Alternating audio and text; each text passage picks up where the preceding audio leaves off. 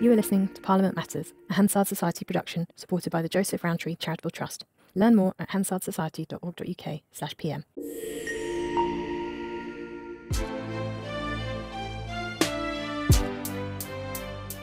Welcome to Parliament Matters, the podcast about the institution at the heart of our democracy, Parliament itself. I'm Ruth Fox. And I'm Mark Darcy. Coming up, the calm before the storm. Westminster braces for the local election results. Will they save Rishi Sunak or will they sink him? act of conscience or cynical turncoat? As Conservative MP Dan Poulter switches to Labour, what does it take to cross the floor of the House of Commons? And should Parliament simply overturn the convictions of postmasters caught up in the Horizon scandal en masse? We talked to Chair of the House of Commons Justice Committee, Sir Bob Neill, about this and much more.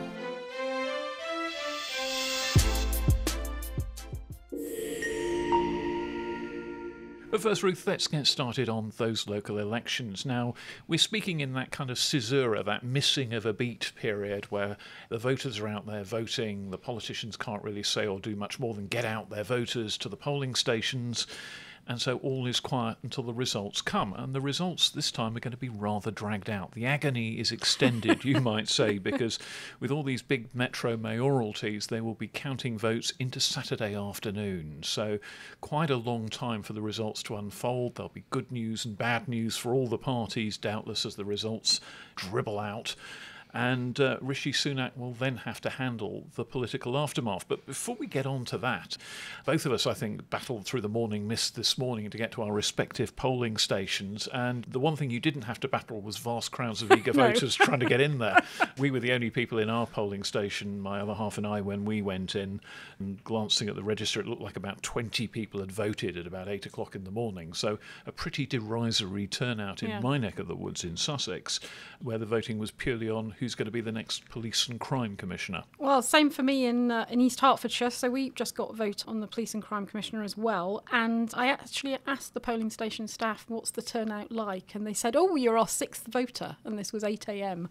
So I was the voter that put them over the top. They've officially now had more voters than polling station staff in the station. So it was slow, I think it's fair to say. They were hoping for better as the day wears on. But I don't know about you. I've had no literature, no leaflets. Not a sausage. No information about who the candidates are, why they're running, what they're running for.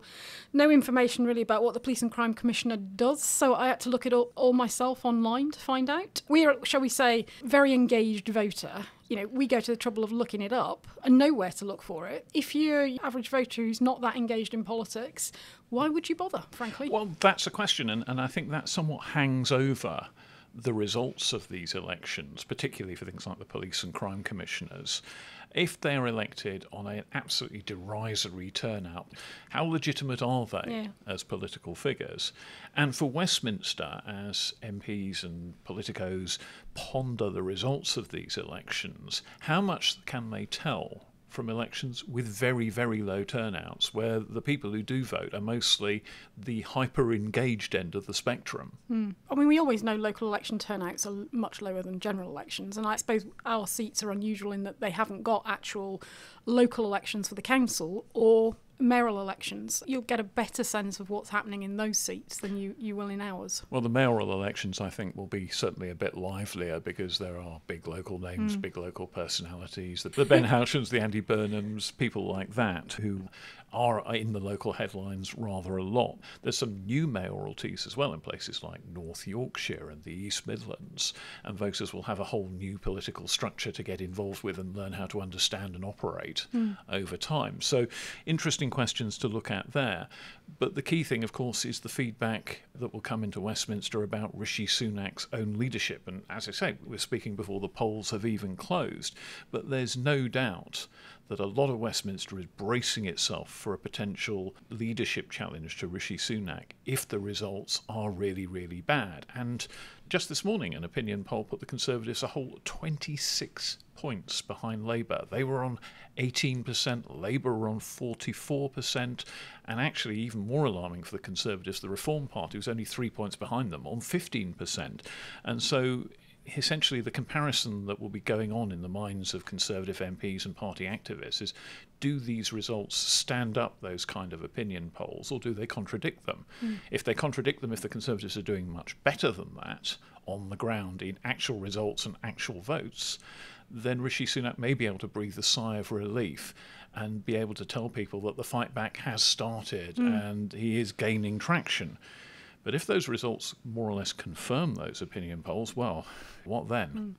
There's three factors in there to bear in mind. We've talked about turnout is an unknown factor, but it will be lower than a general election, so it will only tell you so much.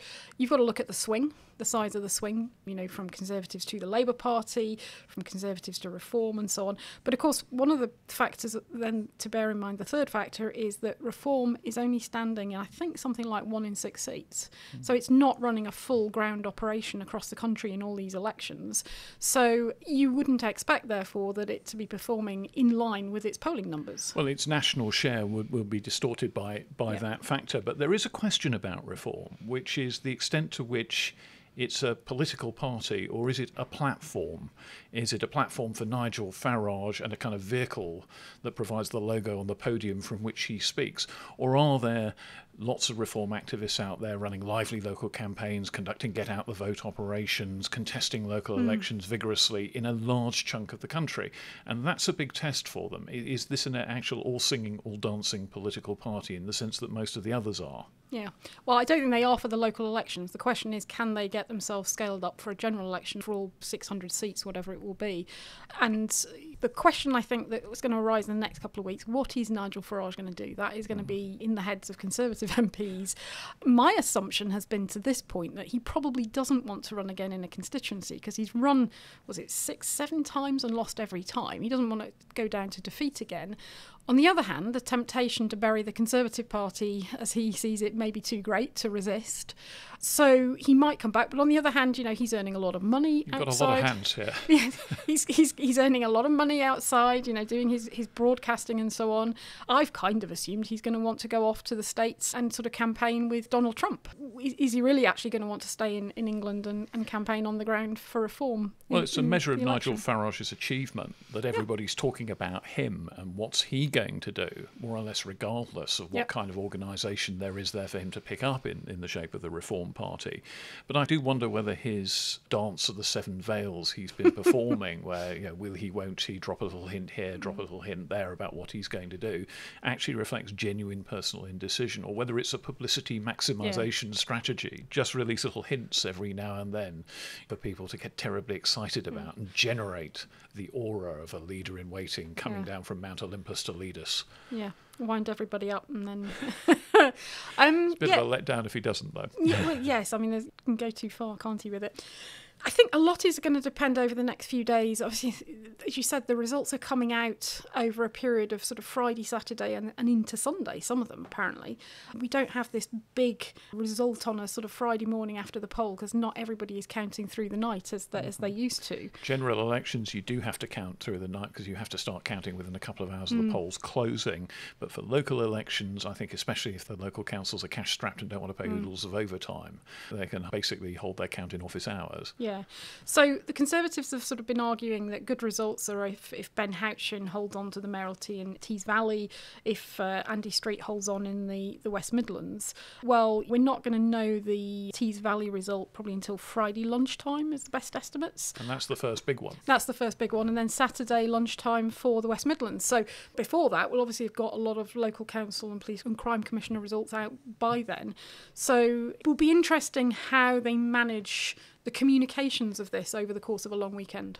Indeed. And the other thing you've got to look at is of course, the magic word, the swing. Yeah. Ben Houchen polled, I think, 71% the last time the Tees Valley mayoralty was fought. So he could hold on and still see a massive swing against him, which would not be good news for Conservative MPs within the Tees Valley region, even if he was still there. Yeah, And that's the critical point. They may hang on by a hair's breadth to some of these seats, but as you say, if the swing against them has been very, very significant, that's the kind of swing that's going to take away a lot of those red wall seats come the general election. And remember that the presentation of results is almost as strategised as the elections themselves. I'm sufficiently long in the tooth to remember back in the 1990s was when Ken Baker was the Tory chair. Former chair of the Hansard Society. Oh, indeed. And it looked like the Conservatives were going to take a terrible drubbing in a set of local elections, and he managed to focus attention on the results in Bradford and Wandsworth and Westminster. And when the Conservatives held all those, they were then able to say, look, this is a triumph, when in fact they took a terrible drubbing across the rest of the country. Well, that seems to be what the Conservatives are doing, you know, focusing it on these two mayoralties. If we save these two seats, this is a big result for the Conservative Party. The problem, I think, with that is, of course, those two mayors are quite independently minded. They've got big independent profiles, both separate to their party and separate to their party leader. So I'm not sure really what it does tell you, actually. It tells you that actually being separate to, different to, standing apart from your party, presenting yourself as a more independently minded individual is beneficial. It's the mayoralties where people haven't got that profile and which are more therefore in tune with the party position that perhaps tell you really more accurate sense of how the party is perceived by the electorate. Well, a couple of strands in that, really. First of all, the mayoralties, I think, when they were originally conceived, were always supposed to be a bit like that, non-party figures, or at least more independent figures. So they weren't necessarily automatically, robotically towing the party line. And these were a product of the coalition years, weren't they, in sort of 2010? Oh, these local devolution deals that the government was setting up. But the second thing is, of course, that if you are running as someone who's distant from the government, don't blame me for that lot in Westminster, then it's quite hard for that lot in Westminster, although they'll doubtless try, to take it as a vindication that that person has survived. I mean, lots of tales of Conservative councillors at a much more local level trying to distance themselves from the National Party. I mean, one of the things you can follow on social media is people putting out images of local leaflets, literature that the parties have been putting out. And we said we've not had any in our area, but the Swanage Conservatives put out a sort of a leaflet stroke letter. And it says, putting it mildly, Swanage Conservatives have become just as angry, upset and frustrated as so many members of the public at aspects of government conduct and the behaviour of MPs of our own party who've brought the party into disrepute. But whatever we do here, however much we work, we cannot affect these things, and naturally we don't feel we should be held responsible for what goes on and around Westminster. So we hope you will not use these important local elections to make a token gesture against the government and, wait for it, our squalidly behaving MPs, because the only effects of that will be felt here on our work for Swanage and Dorset. There's lots and lots of examples where local parties are putting out literature which haven't got party logos on, not in the party branded colours, no images of prominent senior party members, Rishi Sunak and members of the cabinet, really trying to disassociate themselves with the National Party. And I have some sympathy, actually, with that whole idea, because actually you're voting for local councillors, so maybe you should look at the performance of the local council. You're voting for police and crime commissioners, look at the performance of the police and crime commissioners. But 9 times out of 10, a vote that's cast in a local election is cast on National Party lines and driven by national political angst. So that's showbiz, I'm afraid. Well, talking of political angst, shall we talk about Daniel Poulter MP? Yeah. Crossed the floor of the House of Commons this week. Dr Dan, Conservative MP in Suffolk since 2010. Before that, a Conservative councillor in 2 different authorities. He served as a councillor in Hastings and then in Reigate in Surrey, and now has crossed the floor of the House, as the technical term has it, to become a Labour MP on the basis that, as a doctor, he's become increasingly distressed about the state of the NHS and said that he couldn't look his NHS colleagues in the eye because of what the government was doing to the NHS. Of course, this was absolutely exactly what Sir Keir Starmer wanted to be able to say, and he's had great fun saying it, and he's had great fun taking this as a vindication of his party's position. But it's one of those things that I think people outside politics don't necessarily understand what a big step it is to change parties.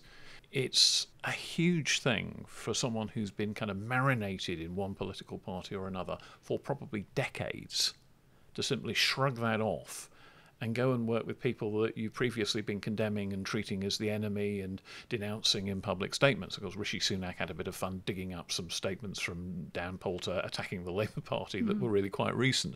So it is quite a big deal to switch colours like that, because suddenly all your mates are no longer your mates and are probably sort of cutting you dead in the corridors and denouncing He's been dumped you. from the WhatsApp groups. Yeah, dumped from the WhatsApp groups. And people start wondering how long ago you took the decision, and have you been a sort of sleeper agent, gauging the mood of the party, passing intelligence to the other side, all that kind of thing.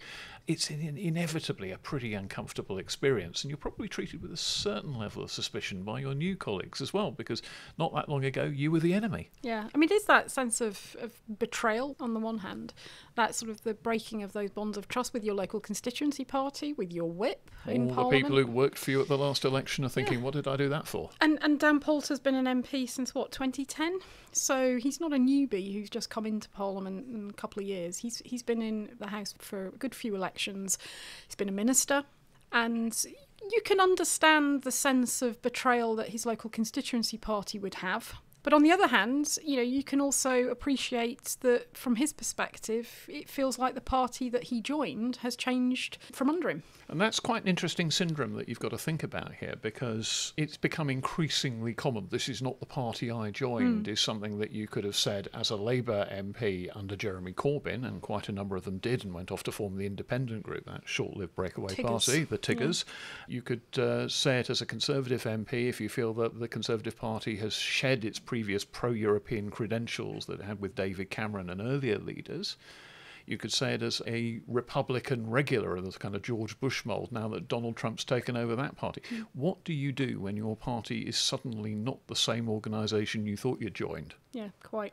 I actually looked up the numbers for MPs who've changed party allegiance, and as ever, the House of Commons Library has done the research, so I don't have to.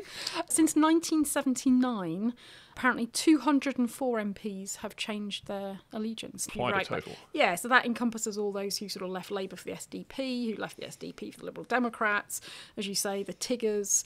It includes Conservative MPs who left for UKIP. Yeah, I wonder if that's individual MPs, because some of the people who joined the independent group, for example, ultimately ended up in the Lib Dems. So do they account for two changes? Ratting and ratting again, yes. Yes, right. I must rat and rat again to save the party I love. Worked for Churchill, so. But it is still a quite impressive total. And it's also quite a bad sign for the party that people are leaving. I mean, remember at one point in the 2000s, there was a sort of rash Conservative MPs joining the Labour Party. Alan Howarth, who became a Labour MP for a Welsh mining seat, and then a Labour peer, Peter Temple Morris, Quentin Davis, people Sean like Woodward. that. Sean Woodward, Robert Jackson. So there's a whole load of people who switch parties for one reason or another, and it does kind of reflect a certain level of disintegration. There's a strong sort of late period John Major vibe about some of this.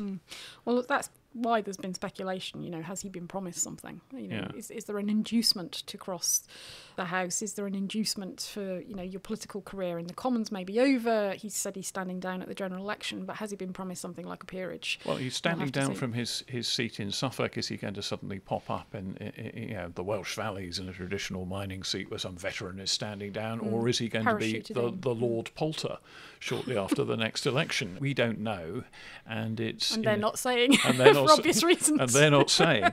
I think one of the things that people outside Westminster are a lot more squeamish about is the kind of promises and deals that are made behind the scenes in Westminster around this sort of thing.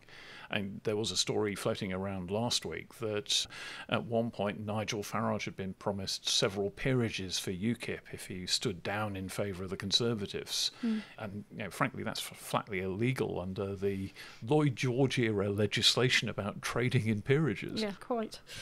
Well, shall we move on to a theme that we've picked up a number of times in the podcast, the quality of legislation, or lack thereof, and the way in which the government, well, successive governments, but recent governments in particular, have been ramming through late changes to legislation and the implications of that, because we've had a couple of interesting examples in the last week. Yes, the Renters Reform Bill was back in the Commons for detailed consideration a couple of weeks ago, and vast amounts of amendments were dropped in on top of this in quite a short period of debate, and this kind of mid-air rewriting of legislation is one of the things that seems to be happening with increasing frequency at the moment.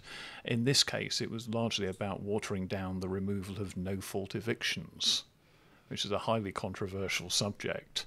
It's a long-standing government promise to change the law so it wasn't so easy for landlords to evict their tenants. But at the same time, it raises all sorts of problems, not least, and this is something we'll probably be talking to Sir Bob Neill about a bit later on, that if you're not going to have a no-fault evictions process, you may be having to send an awful lot of eviction proceedings through the civil courts, which are already buckling under the caseload that they face. So there's a serious issue there. So what we had is, for the bill, 36 new government clauses at the report stage. So just to flesh that out, the principles of the bill are dealt with at second reading. It then goes to a committee of MPs to consider. I mean, we talk about it as line-by-line scrutiny. It isn't line-by-line, but it's the more detailed scrutiny, it's clause the by polite clause. fiction, Yes. you might say, to call it line-by-line But scrutiny. it's the more detailed level. You discuss the principles of the bill at second reading. You get down into the operational detail and nitty-gritty of the clause-by-clause text at committee. Committee proposes amendments. It then goes. They report back to the House. You then have a report stage where they consider amendments. So you're kind of on to the third round at this point of scrutiny. And the government comes forward with 36 new clauses. Now, some of that may arise out of the committee stage, where they think, actually, we do need to address that. We need to make some changes to the text, and here's our proposals. But 36... It's a all lot. to be debated in a day. Plus, that's before you get to any amendments that the opposition parties want to propose. Or indeed government backbenchers, because there were quite a lot of those as well. And it's the sort of thing that if it were happening in the House of Lords, first of all, there'd be a row. Yeah.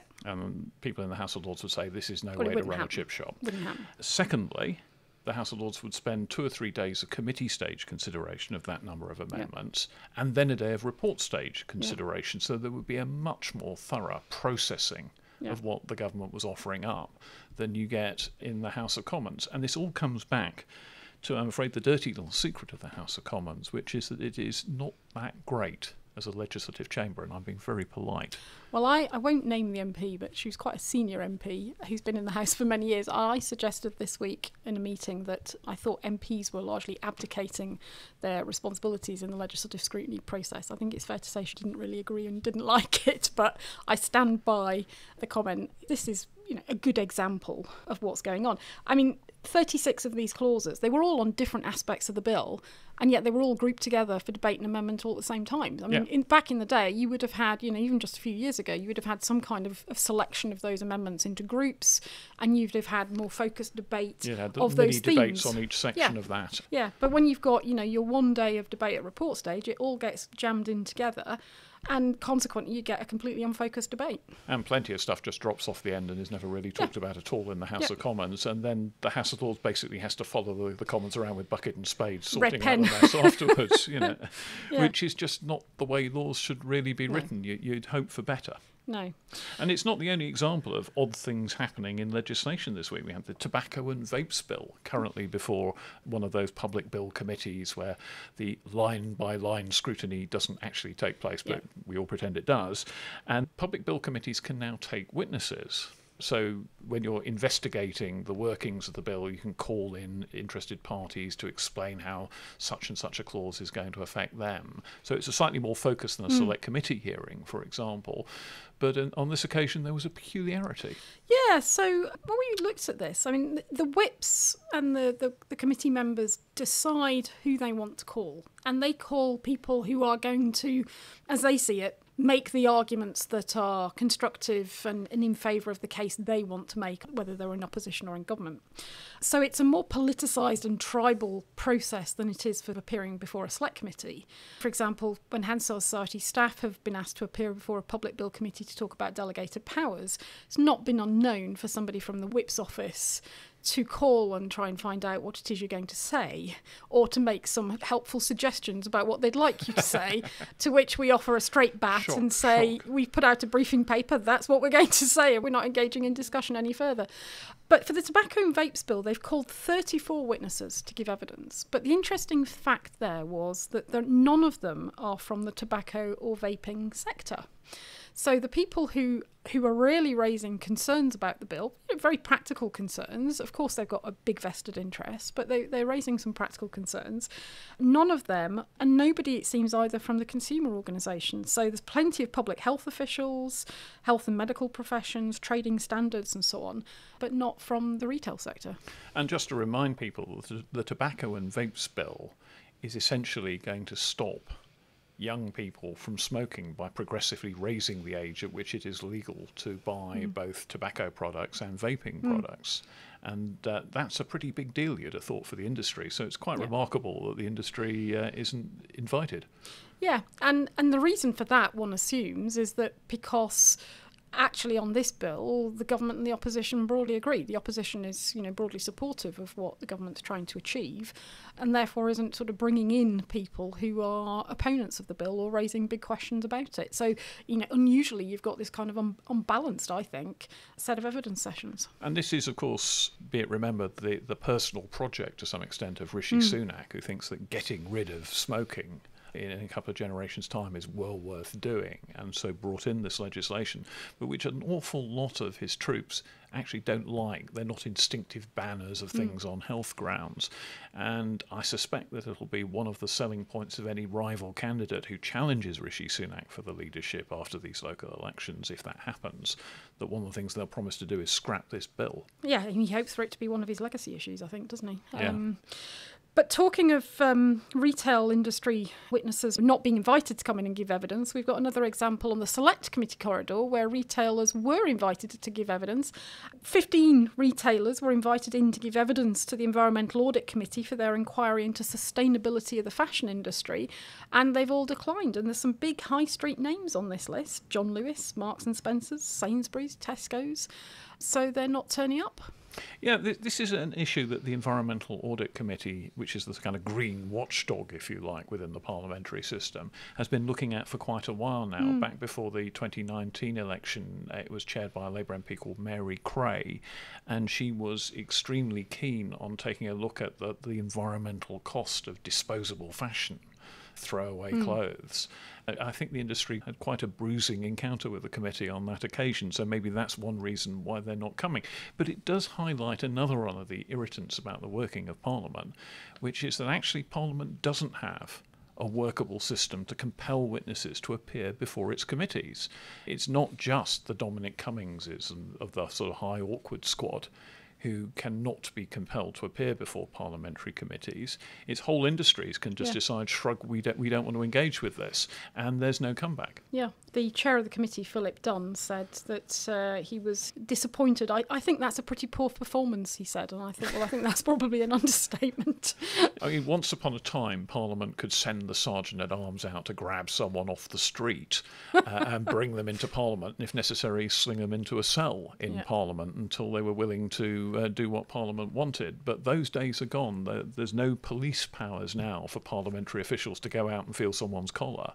And if they were to try to do it, I imagine a horrible legal tangle would follow. So that just doesn't happen anymore. There isn't a subpoena system where they can require people to appear in the way that the US Congress has.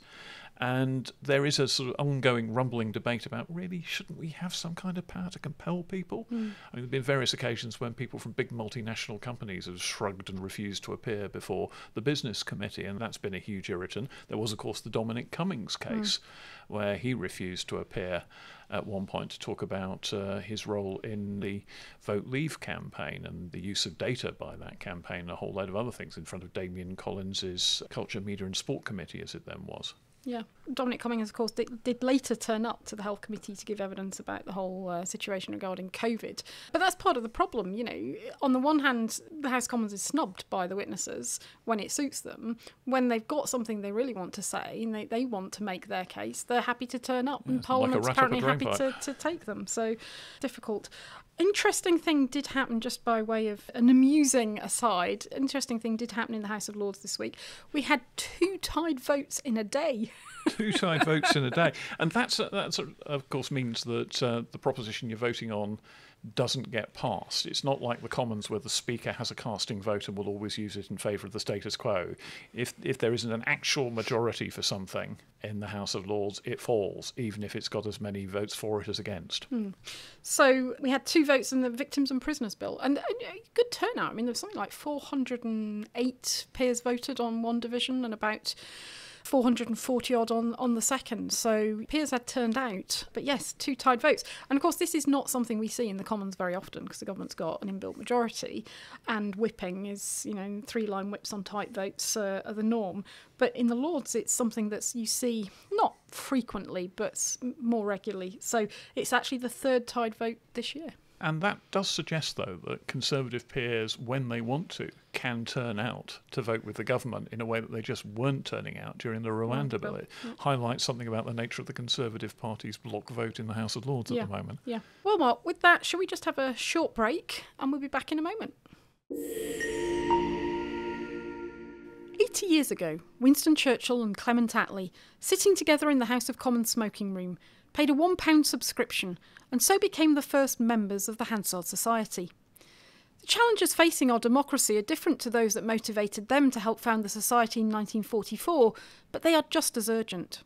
So to mark this important milestone, we're launching the Churchill-Attlee Democracy Lecture, and we're delighted that former Prime Minister Theresa May has agreed to give the inaugural speech on Tuesday, 14th of May. She'll reflect on her life in Parliament, drawing on the unparalleled insights she's gleaned during her time as Prime Minister and as a backbench MP. With a wealth of experience in the corridors of Westminster, her lecture will explore what's wrong with Parliament and why and how it must change. So why not join us as we honour the legacies of our first members, Churchill and Attlee, with what promises to be a thought-provoking exploration of the challenges facing Parliament in the years ahead.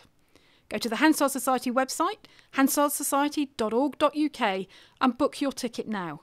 That's hansardsociety.org.uk.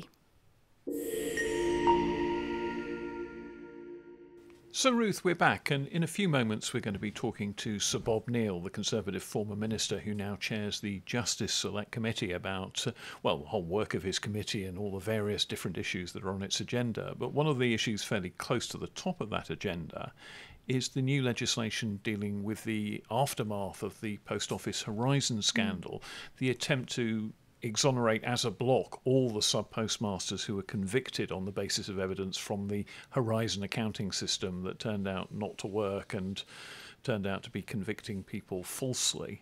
And the idea there is that if you don't approach this almost as a job lot, there are going to be people waiting an awful long time for their individual case to grind its way through the courts, and the only feasible way to do the job in any decent length of time is to have a kind of mass exoneration of the sub-postmasters. And this, you would have thought, would be quite an easy business, but there are all sorts of constitutional issues here. First of all, should Parliament be doing this sort of thing rather than the process going through the courts, even if it does grind exceeding slow?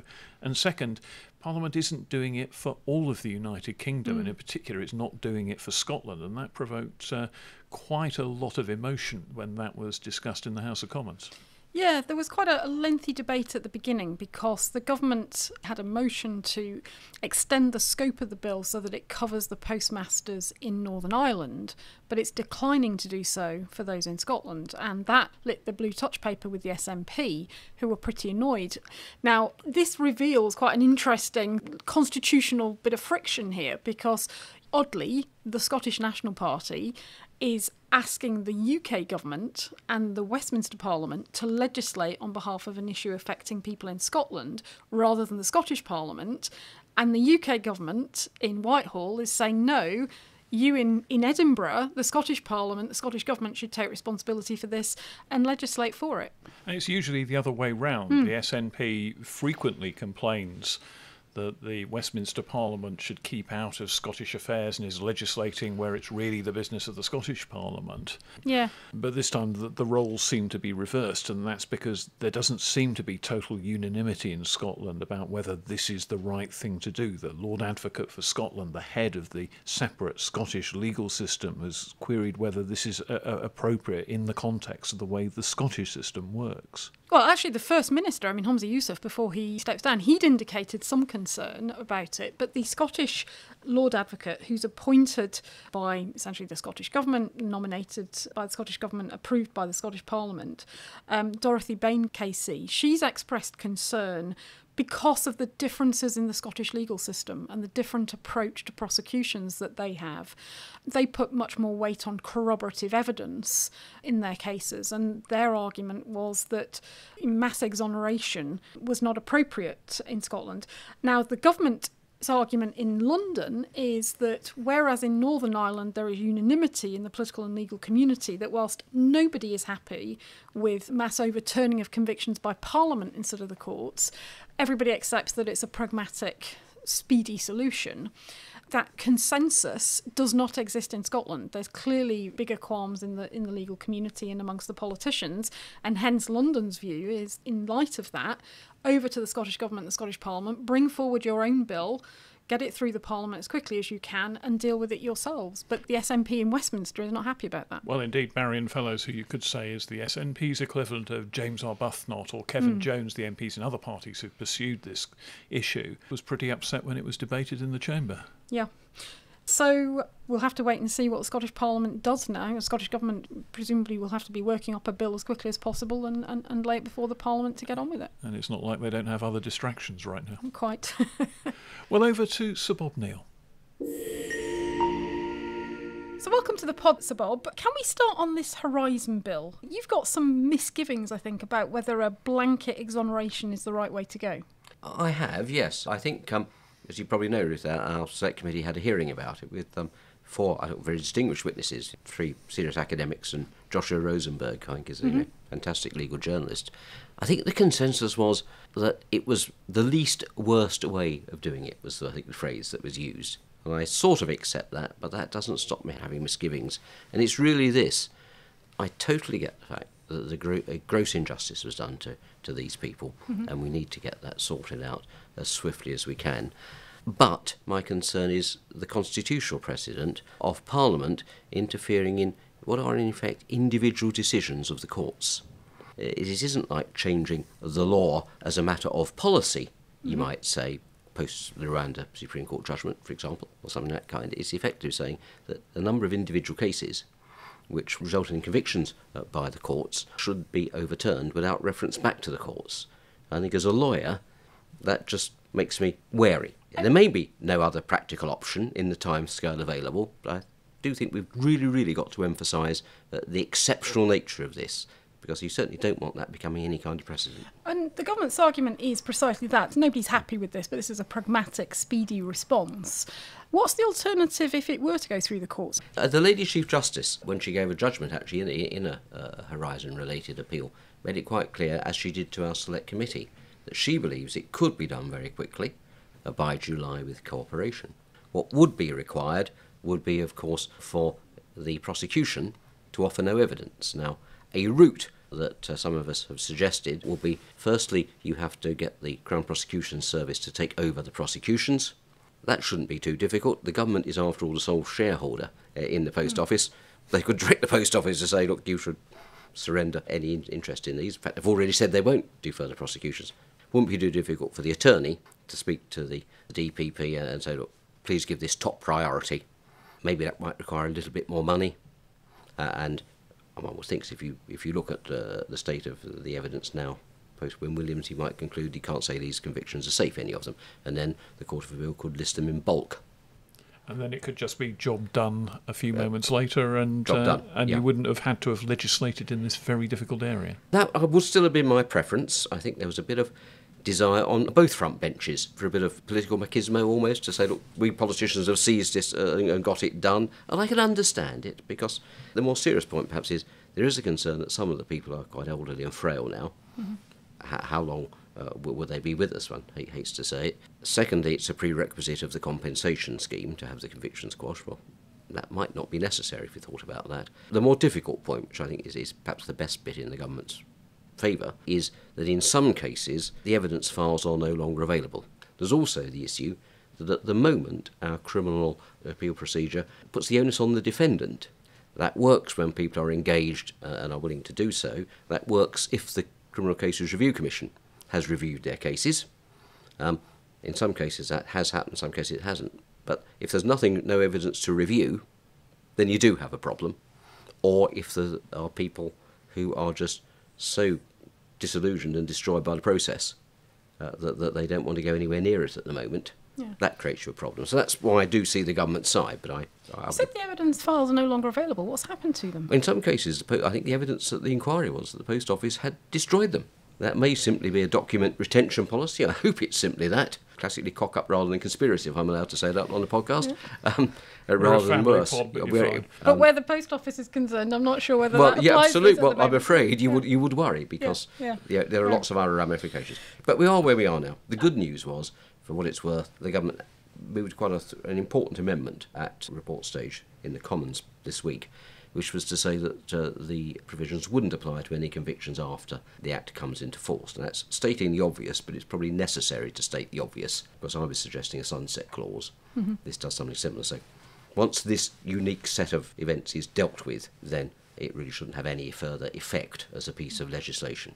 And as I understand it, once the bill gets royal assent, then pretty much immediately the convictions are quashed. Yes, the convictions are quashed upon the Act coming into force. But there's a few other practical things that have to be done. Firstly, the bill requires the Secretary of State to notify all those persons that they're aware of that their conviction has been quashed. Just suppose you want to apply for a job, suppose you want to go to the States. You need to be able to have something which you can show when you fill in the form saying you don't have a conviction, or if you had a conviction it was quashed. Yeah. So that has to be done, and if they can't trace the people, they have to take reasonable steps to try and notify, for example, their next of kin if they died, or another authority if they can't find them, which probably we understand will be things like the Criminal Records Office, to try and make it expunged. So there will be things that have to be done after that. And how big a player in all this has your Justice Committee been? Obviously it's been the Business Committee that was doing a lot of the probing around the original facts of the Horizon scandal, but when it comes to the legal handling of it, how much influence and leverage has your merry band managed to have on this? Well, I was pleased that the transcript of our evidence session was referred to quite often in the course of the committee stage, actually, of the bill. I think that had an influence. I hope that it may be causing ministers to think again about the position of cases which were referred to the Court of Appeal and the Court of Appeal dismissed them. There's only a small number, but the anomaly there is that Parliament has chosen as a matter of policy to apply a broader test as to the relevance of Horizon evidence than the Court of Appeal did in the case of Hamilton, which was the leading case. The Court of Appeal said it had to be essential to the prosecution for them to quash the conviction. Parliament has chosen to say, it doesn't have to be essential, just if it was a prosecution that happened in a post office capacity whilst Horizon was operating.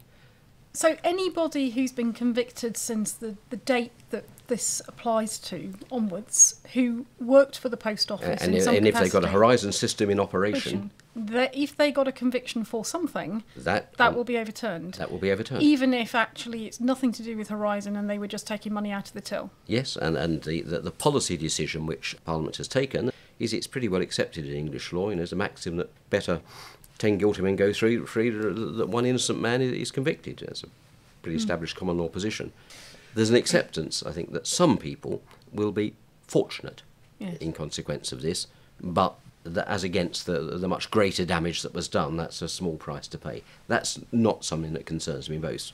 What I think would be unfair, if you've got a situation where somebody applied for leave to appeal, the Criminal Cases Review Commission thought it was worth sending to the Court of Appeal, but on the perfectly legitimate, at the time, test that the Court of Appeal was applying, their conviction wasn't quashed. Someone else, same set of facts, but the Criminal Cases Review Commission thought it wasn't strong enough to go to the Court of Appeal. They'd be exonerated, and the person actually thought it was arguable before the Court of Appeal, but lost because of the narrow test. Yeah, and on the basis worse off. On the basis that more information has come out about the post office since those Court of Appeal cases. Yes, I understand there was a desire not to trespass on decisions of the judiciary any more than necessary, but I've been persuaded actually by that evidence session, I must say, that would be proper to treat everybody that way. Alex Chalk used a good phrase, maybe we ought to say that everything that when Horizon was operating and the post office prosecutors, it's all the fruit of the poison tree, and therefore it's all unsaturated. So have we shifted thinking on that? I'd like to think yes we have. We've made a worthwhile contribution. Let's talk about another piece of legislation in your area that's generating quite a lot of heat at the moment, and that's the proposal to get rid, essentially, of prison sentences that go for under a year, which is highly controversial from several points of view. One, the government argues that it's necessary because the prisons are just too crowded and short sentences don't seem to do much good anyway.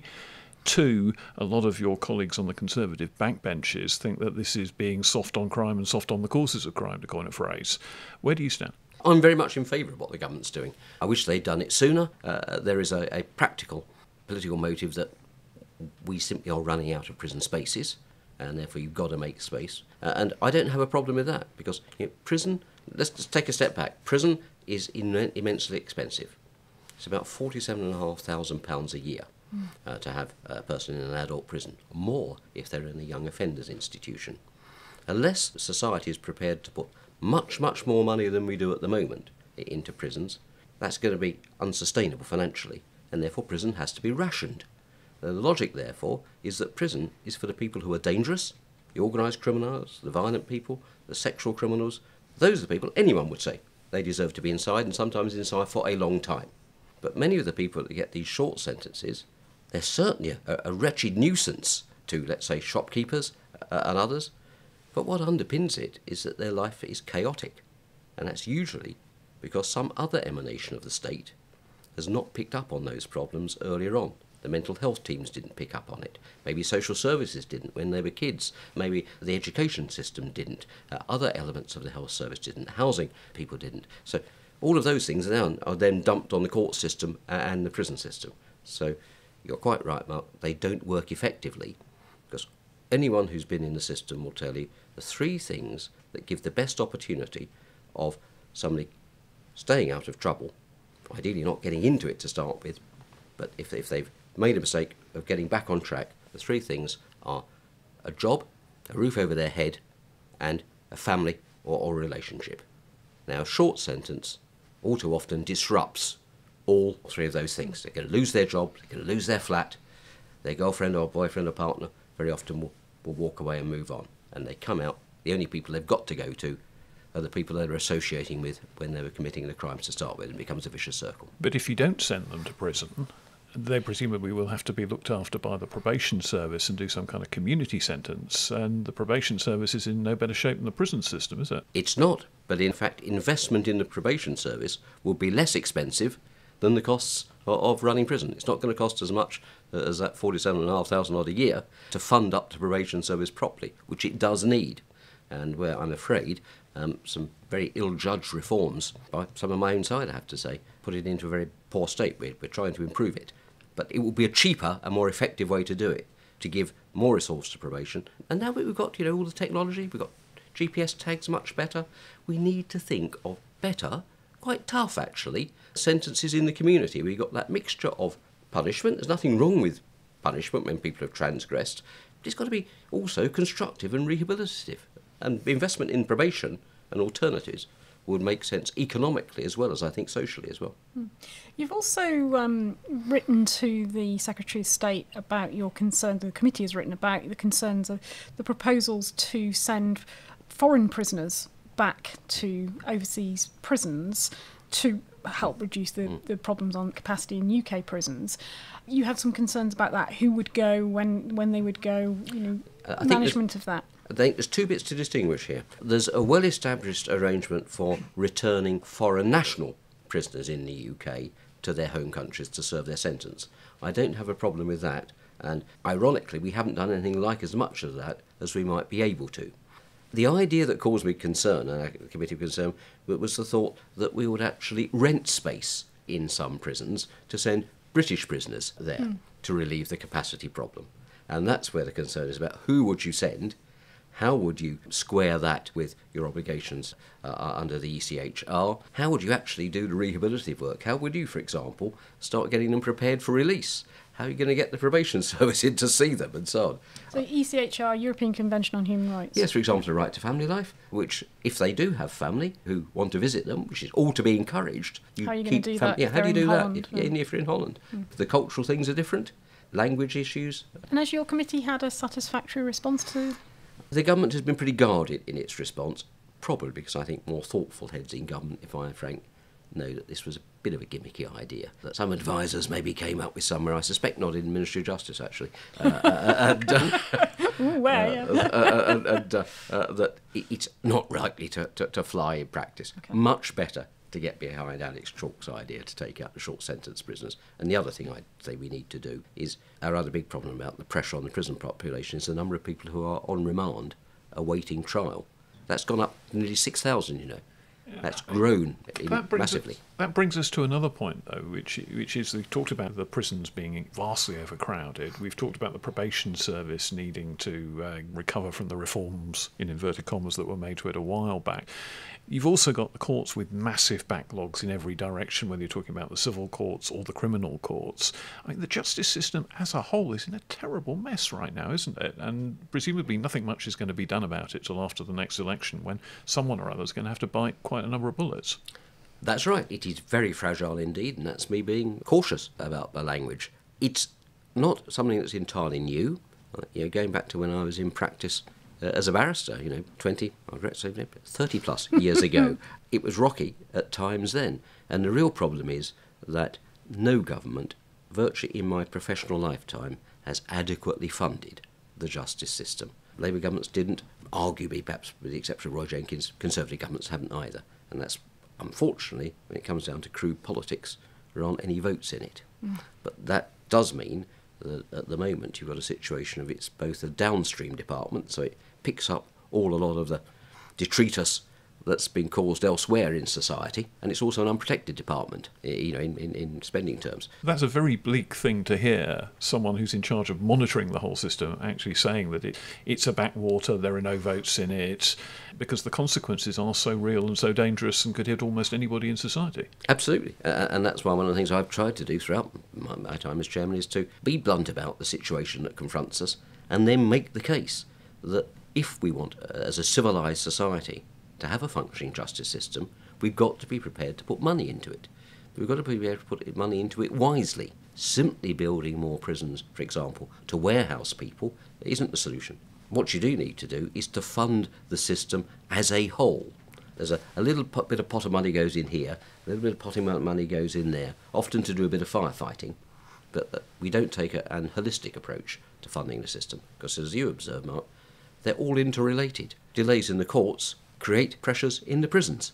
Inadequacy of staffing in probation creates both problems for the courts because you don't get a report before you sentence this person. You really need to have reports. Or you don't have the necessary courses done and the necessary resettlement organised for prisoners. You've got to fund the whole lot in a holistic way and in a joined-up fashion.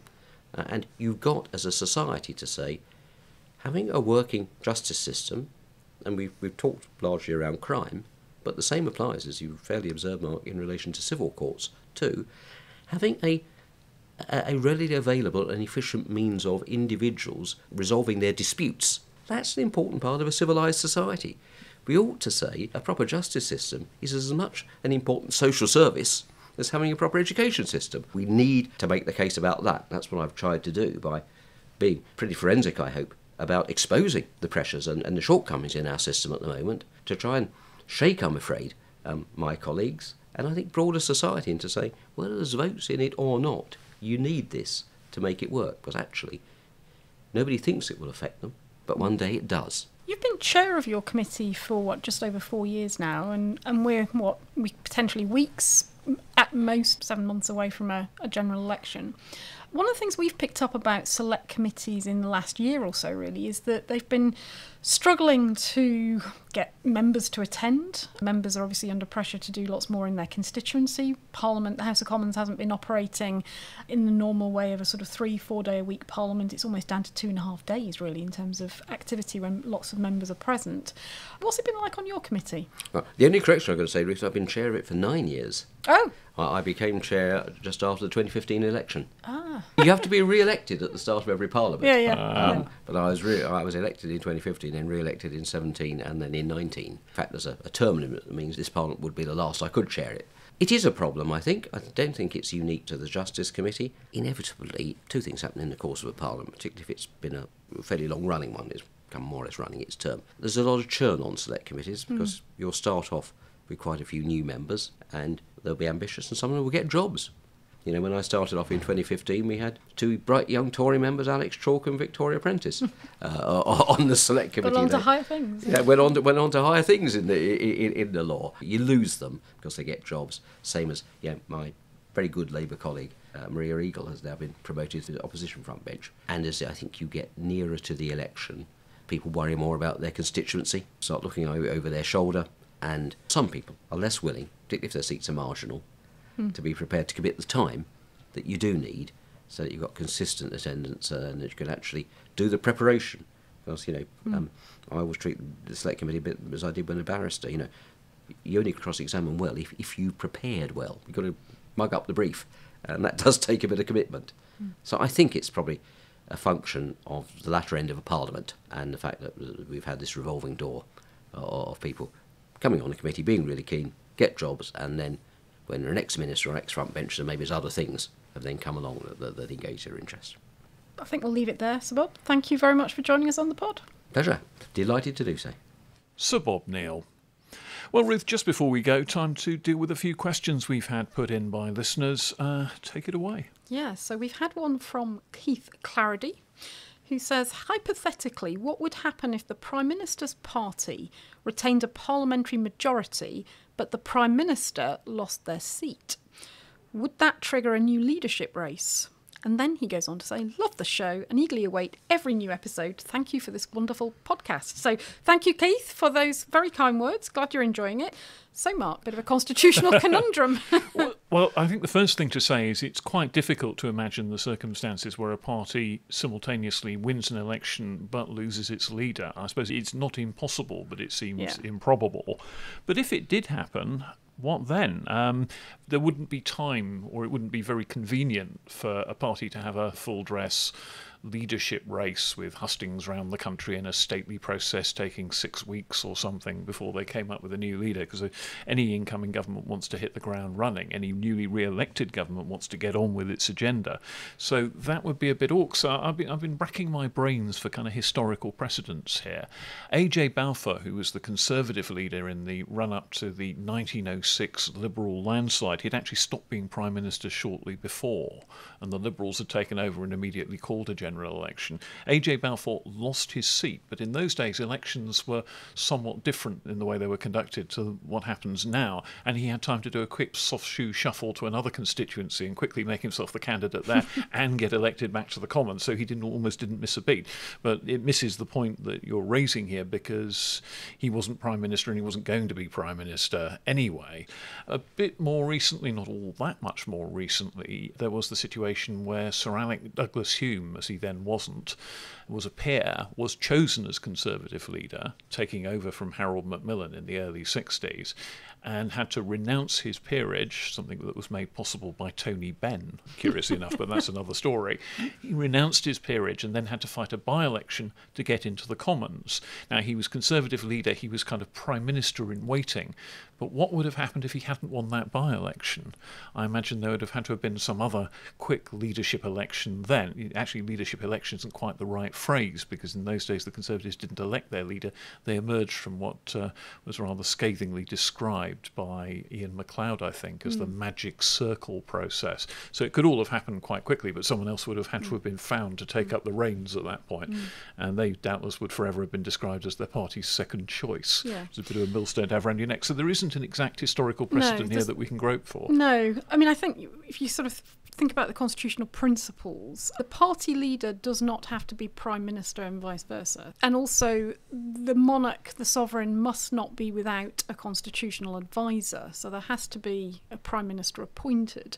So if the Prime Minister of the day lost his or her seat, but their party got back in, then I think you'd be in the scenario where what the party did would be up to them in terms of choosing the party leader. That would be a separate track of activity for the party to resolve. But the cabinet, or the previous cabinet, assuming that they were, however many of them had got back in, they would in effect have to decide from within their ranks and within their number who they would essentially propose to the sovereign should take over as Prime Minister. And you could imagine that the private secretary to the sovereign at that point would be spending rather a lot of time on the phone finding out what was going on, so that this could all be done as seamlessly as possible, and hopefully without the sovereign having to make an actual choice. Yes. Yeah, there'd have to be some very, very rapid movement to try and get someone in place to serve as Prime Minister on the principle that the King or the Queen's government has to be carried on. Yeah. So it would all have to move pretty damn fast. Yes, and they'd have to be able to then command the confidence of the House. So you'd be into the state opening of Parliament to confirm that indeed the choice and the whatever they had managed to cobble together did indeed have the requisite level of support. Yeah, and if your party turned out not to entirely support you, then we're really off to the races and probably another general election. I mean, there have been people who suggested that there ought to be a formal vote of confidence in a new government at the start of a new Parliament. just to sort of set things in stone a bit, but we don't normally quite do that. In a sense, the vote on the King's Speech is the closest you come to that, and that's usually a pretty done deal. Yeah. So moving on, we've had another question from Barnaby Jackson. He asked a question about Rwanda and about something that Sir Robert Buckland has said on another podcast. There are other podcasts? There are others, and I confess, Mark, I appeared on it with Sir Robert Buckland last week. So Shocked, I say. It was a temporary appearance. Aberration. So I'm not going to get into the details of that, because I mean we'd have to replay Sir Robert's words to get into what Barnaby was asking about that. But he does say that how can anyone deem Rwanda a safe country now and forever just because of assurances that risks are not just mitigated but eliminated? Well, that's not really a Parliament Matters podcast type question, because it's not really about Parliament. It's more a sort of a policy issue. But what we have talked about, of course, on the podcast is these are exactly the kinds of issues that the House of Lords were raising during the debate, and exactly the kind of concerns that they had. Yes, and if you go back and look at the Lords' debates, you can see, for example, Lord Anderson of Ipswich, David Anderson, a crossbench peer, thundering away on this very point and proposing a mechanism to underpin this whole issue of whether Rwanda's safe or not. There'd be a committee that would advise the Secretary of State on whether it was. But the government has absolutely refused to accept, and it's been rejected several times by the Commons, and now the Rwanda Bill is law without any such mechanism within it. So Parliament has deemed Rwanda to be safe, and that's it, right up to the moment when someone decides to change that. Yeah, and the other element, of course, is that there's also a treaty with Rwanda that the government has now chosen to ratify, again, without agreeing to what the House of Lords wanted, which was debate on that before they did so. So there we are. We've also had a suggestion rather than a question from Nick Walker, who I think may be a former House of Commons clerk, I'm not sure, but he says, very much enjoying your podcast. Before we get into a general election campaign or a Conservative leadership campaign, depending on the result, I was wondering whether you'd be able to have the leader and shadow leader on separate editions to explain their plans, if any, for reform of the Commons and perhaps the Lords if they win the election. Perhaps also the Lib Dems and the SNP spokespeople for their thoughts as well. Well, to quote the song in My Fair Lady, wouldn't it be lovely? Yes, I mean, it would be great. And it's something, Nick, that we have talked about. And one of the issues is obviously getting key players to be willing to say something on the record that's meaningful and interesting.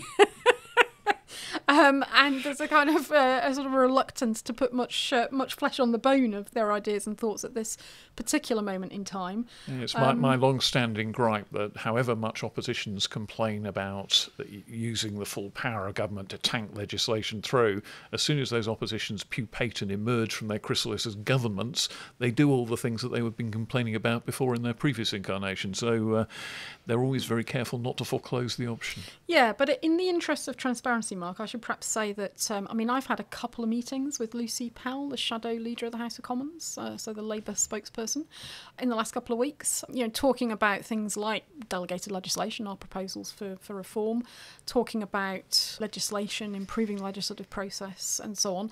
And the mood music is positive, good, they're in listening mode, thinking about what they want to do, but we'll have to wait and see what plans crystallise as. We'll keep our fingers crossed. And with that, Ruth, I think we've reached the end of this particular podcast. We'll be back next week, doubtless to discuss the aftermath of those local elections. Indeed. See you next week.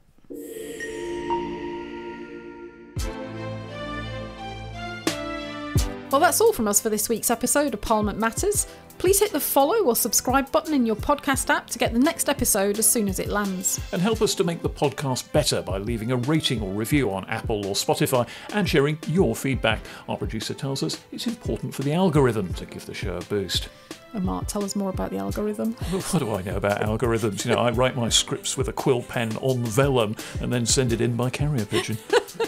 Well, before we go, a quick reminder also that you can send us your questions on all things Parliament by visiting hansardsociety.org.uk/PMEUQ. We'll be discussing them in future episodes, including our special Urgent Questions editions dedicated to what you want to know about Parliament. And you can find us across social media at Hansard Society to get more content related to the show and the wider work of the Hansard Society.